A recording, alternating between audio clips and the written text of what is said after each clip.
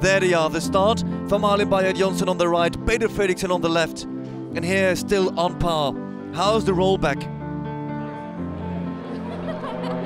Just a fraction, a hair ahead of Malin, maybe. But this feels like the spot where Fredrik made it better.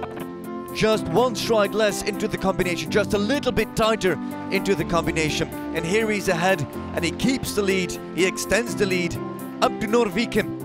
Long jump, not the perfect distance if you would ask him, but he left it up, and then a great finish, the forward track up.